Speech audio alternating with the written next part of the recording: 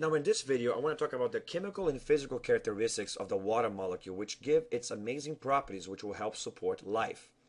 You probably heard about the fact that the water molecule is called H2O, and that's also the chemical formula for the water molecule. And that basically means it's got two hydrogen atoms connected to one oxygen atom in covalent bonds in a molecule. And that's the molecule that you see over there. It's a compound of two hydrogens and one oxygen. And before we can talk a little bit about water, we have to talk a little bit about chemistry so we can understand what's going on over here. Now, of course, you know or should know that everything that you see around you is made up of these elemental particles of matter, which we call atoms, which are the smallest particle of matter that retains unique physical and chemical properties. Now, when you look at the atom, what basically it is a nucleus which has protons and neutrons in it, which are subatomic particles. The protons have positive charges and they repel each other, and that's why you need the neutrons in there. And overall, the nucleus is going to be positive because of those protons. And then you have, surrounding that nucleus, attracted to it, you have negatively charged electrons going around in circles really, really fast in what we call the electron cloud. Now, what makes an atom different from another is the number of protons and electrons that it's going to have in it. The more protons you have, the more electrons are going to be attracted and orbiting around that nucleus. And that's what makes up the different elements. And you see here the periodic table of elements, which shows these elements. And the elements are different depending on the number of protons and electrons that it has. And the physical characteristics of the elements are going to be determined by the number of protons. And that basically means the way the element is, the way the element looks, the way it behaves. It all has to do with the physical properties, which is determined by the number of protons. That is the difference between the different atoms, or the different elements of the periodic table, the number of protons.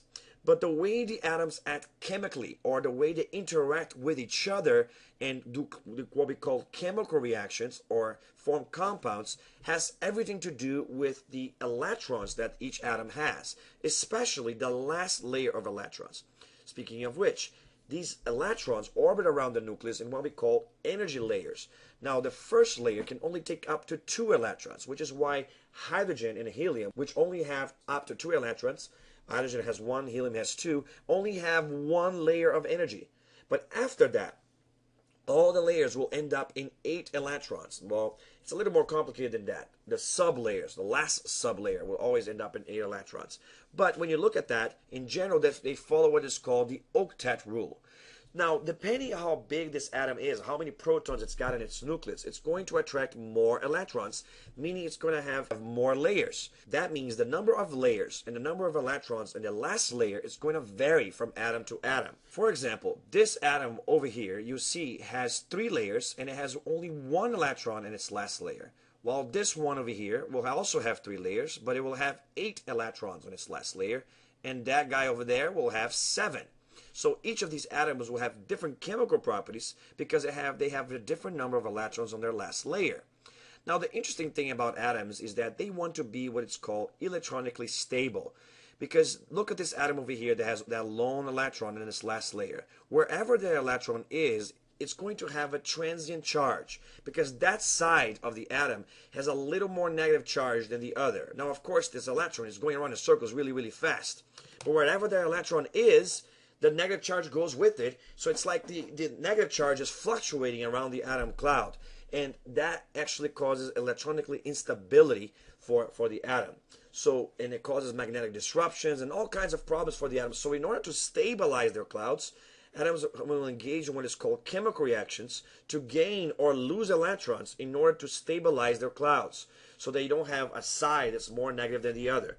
Like the second atom over here on the right side has the same problem because it has 1 less electron. See, it's this electron missing over here compared to the other side. So it's also going to have a transient charge. But this guy over here is perfectly balanced and is not going to have a transient charge. And so that is how electrons need to be in an atom that's electronically stable. So this means all atoms will engage in chemical reactions in order to stabilize their cloud. And they will do so by gaining or losing electrons, which will form ionic bonds, or by sharing electrons to form covalent bonds.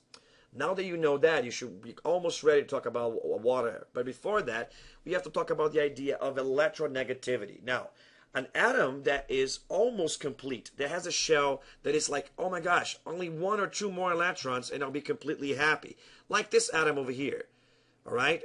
this means he only needs one more electron to be completed. He's desperate to get that one electron. Meanwhile, this atom over here, if he wants to complete this layer, he's going to need 7 more electrons. Because remember the Octet Rule, every layer past the first layer needs 8 and the last sub-layer to finish it. So he's not going to get 7 more. There's no way he's going to do that. But it's easier for him to do the opposite. If he loses this electron over here, then he loses that last shell, and then he goes back a shell, but that last shell is going to be completed. So some atoms will be givers of electrons, and we'll call them metals, and they're going to be in the left side of the periodic table.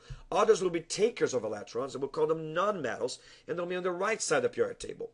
And whenever you have a metal and a non-metal trying to talk about, they'll probably make an ionic bond. And sometimes you get 2 non-metal trying to talk it out, and that's when you form the covalent bonds.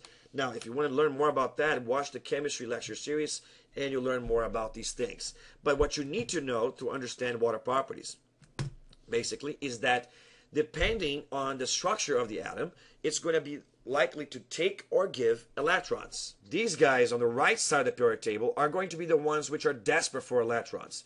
And the ones on the left side of the periodic table will be the ones which are willing to give them up because of the structure of their last layer. Notice how the ones on the right side need a few to complete, while the ones on the left side need to get rid of a few to be completed.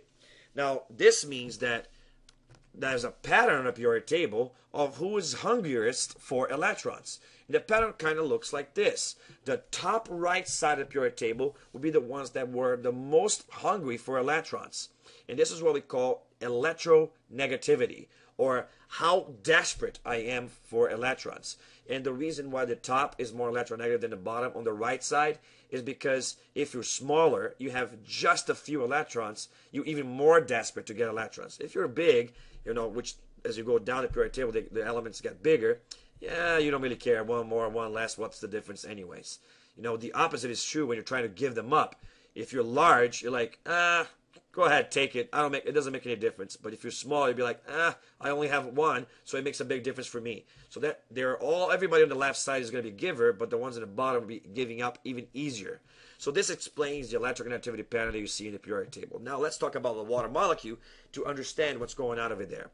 Now, if you look at the water molecule, it's going to be the bonds between oxygen and hydrogen. This covalent bond that forms actually separates the hydrogen ions by about 104.5 degrees.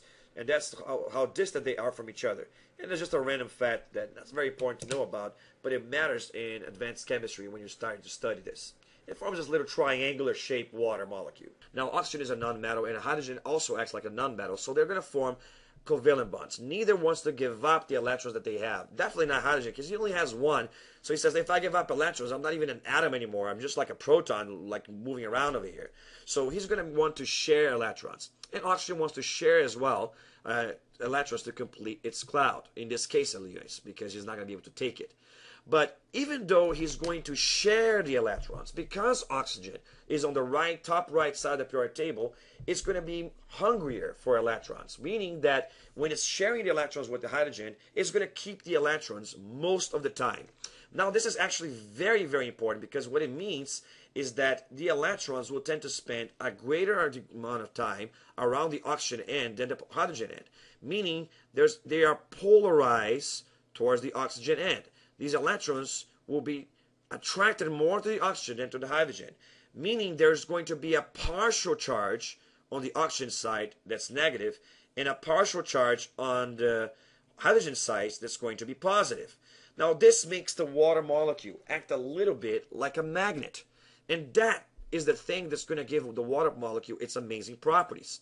So water molecule is bonds 2 hydrogens to 1 oxygen. The reason you need 2 hydrogens is because each hydrogen can only donate one or share 1 electron with oxygen, but oxygen needs 2 to complete its cloud. So you need 2 hydrogens to satisfy 1 oxygen. But it's going to be sharing, but unequal sharing.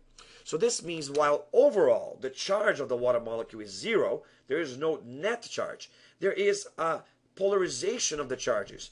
There are partial charges on different areas of the molecule. The oxygen side is going to be negative, and the hydrogen side is going to be positive. And this makes the water molecule a very, very polar molecule. And it's actually very specially polar because the water molecule has what we call the oxygen, which is what we call the electronegative queen. The thing about oxygen is that it's one of the most electronegative elements that there is. The only element more electronegative than oxygen is going to be fluorine over here on this side of the periodic table. He's the only one that's more desperate. He's so desperate, he sometimes even steals electrons from noble gases, which are the ones which have the cloud completed and avoid doing chemical reactions. Now, oxygen, though, is more common. So even though fluorine is the enemy that you don't want, it's like the tiger you're really scared of, you're actually more scared of the robber because that is more likely to be a problem for you. So oxygen is very common in the surface of the earth. So it's going to be the electronegative queen that's going around trying to steal electrons from everything. That's actually going to be very important in biology later as well. Now, the thing about that, though, now that you understand how each molecule of water looks like, you can try to start to understand how the molecules interact with each other. Molecules are attracted to each other by a variety of ways. In the case of covalently bonded molecules, they attract each other in what we call weak van der Waals forces. Now, these are just attractions between molecules. They're much, much weaker than covalent bonds that hold the molecule together. So this is going to be intermolecular forces. In the case of the water molecule, this connection between the molecules is a special type of van der Waals force which is stronger than usual. It's still going to be weaker than covalent bonds, but it's much stronger than other kinds of intermolecular attractions. We call it a hydrogen bond. A hydrogen bond occurs between the hydrogen of one molecule and an adjacent molecule that has a very electronegative atom like fluorine, the king of electronegativity, oxygen, the queen, or nitrogen, which is the knight of electronegativity. And sometimes you also get chlorine. But these three, absolutely, fun. That's how I remember it. These guys are going to be the atoms which are going to be the most electronegative atoms, the most hungry for electrons. Now, whenever you have a molecule that has one of these atoms at the corner of a molecule, and then an adjacent molecule has a hydrogen near it, an attraction force, a special type of attraction force will occur between the adjacent molecules. So you see that happening in water because water has oxygen, which is one of the three, and then hydrogen on an adjacent molecule. So even though oxygen is already happy, paired up with two hydrogens, so its cloud is electronically stable, it's so electronegative that it's going to go ahead and try to steal electrons from this hydrogen as well. That's going to make this attraction force here a little stronger than a regular intermolecular force, making water, because it's so polar, act like an even stronger type of magnet that holds the bonds in between the water molecules even more than in other typical molecules do. So these bonds, by the way, are still weaker than covalent bonds. They're very weak compared to covalent bonds that actually holds the atoms within a molecule. But it's still going to be stronger than most other kinds of intermolecular attractions. And each hydrogen bond is very weak. But if you put the hundreds of thousands of bonds that it will exist in a liquid water when you have a cup of water, you're talking about thousands of these bonds, which give the water its amazing properties, which we'll talk about in the next video. So, because water is extremely polar, it will act like a magnet. And because it has an extremely electronegative atom, oxygen, in it, and it has hydrogen in it as well, it can make a special type of intermolecular attraction called hydrogen bonds, which will give water its amazing properties. And we'll talk more about that in the next video. And also remember that when it comes to water molecules, it's not going to be the only thing that's going to be hydrogen bonds in biology. Hydrogen bonds will form in proteins, it will form in DNA, and will form in a lot of other things in biology, and they're going to be important for a lot of different ways. So remember, a hydrogen bond will form between a hydroelectronegative atom of one molecule and a hydrogen of an adjacent molecule. All right? In the next video, we're going to talk about this high polarity of water, and these hydrogen bonds help give water its amazing properties.